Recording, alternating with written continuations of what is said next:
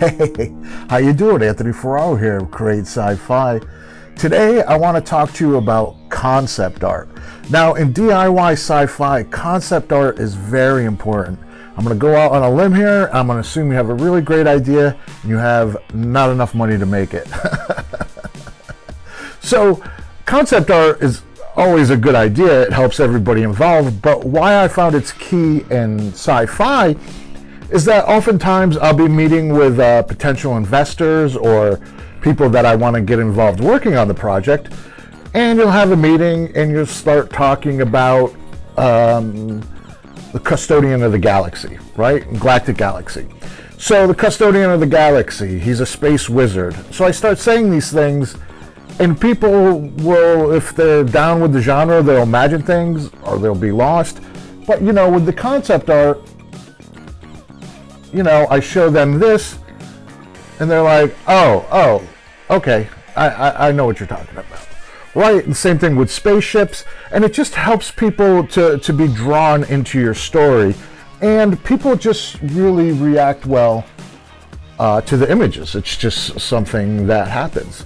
Now, you know, I talk about Galactic Galaxy, the sci-fi web series that I've been making. So I'm going to be launching that next week. So I'm going to use that as an example for talking about concept art. All right, so the first thing that comes to mind is that initially with Galactic Galaxy, I had this idea about snail warriors, right? I had this idea of, like, you know, like the Dark Crystal or Farscape, these really like Jim Henson-esque creatures, like full body suits. So with the concept artists, we drew the Skull Warriors, and you know, this is exactly what I imagined because we did the art and I was very excited about these. And when I would show it to people, they'd say, oh, all right, I see what you're saying.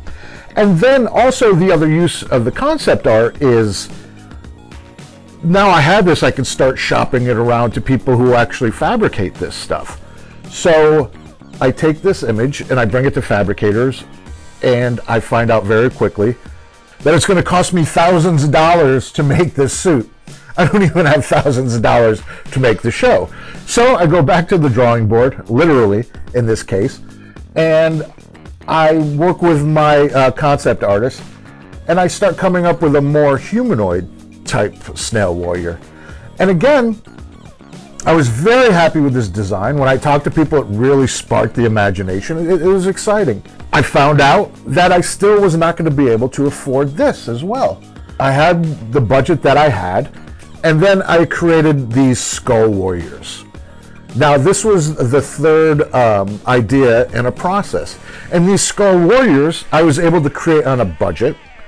And with these, I started the costume. I made the costume inexpensively, and I was able to start filming my proof of concept. So although it wasn't my original idea, by constantly working on this, progress was being made. Because the thing with sci-fi, like I said, it's hard to explain to people. They really need to see it. And it became clear to me early on that I was going to need the concept art. So I teamed up with a great local artist in LA, Fair and Loathing. And he started to bring my imagination to life. Hi, I'm Farron. I'm the illustrator that Anthony contacted to create the conceptual art and storyboards for Galactic Galaxy. I was very excited to work on sci-fi, which I haven't done in a while, and drawing spaceships and laser bow warriors that are werewolves. I think it's an awesome idea. It was a wonderful experience, and I want this thing to become a huge successful series because it means that I get to draw more insane stuff for Anthony. Now the queen originally in my mind was Cher from the 1986 Oscars, and Farron drew these amazing costumes based on that idea. Now in the end it went in another direction, but the art was key to set things in motion. And in fact, it helped me to convince the actress to play the part. I can honestly say that creating the concept art is one of the most enjoyable parts of the process for me. You know, you're imagining it when you write it, but when you finally start to see these things come to life, not only does it help you to get people on board, like I said, but it actually inspires you to want to see this thing through. Now, as I said, this is part of Galactic Galaxy, which, because that's such a big project and I've worked so long on it, it does have its own YouTube page. So I'm going to have a link for you here. You know, of course, if you like what I do and you enjoy this work, please go and subscribe to that. We're going to be launching next week, Season 1, Episode 1. Very exciting. So if you're seeing this in the future, still the link will be here, and go check out the series. Well, as always, I hope you found this video useful. Please like, share, subscribe. Be sure to subscribe to Galactic Galaxy as well. Leave a comment. I love to read the comments. And be sure to sign up for the email newsletter. And remember, I'm just here to help make sci-fi.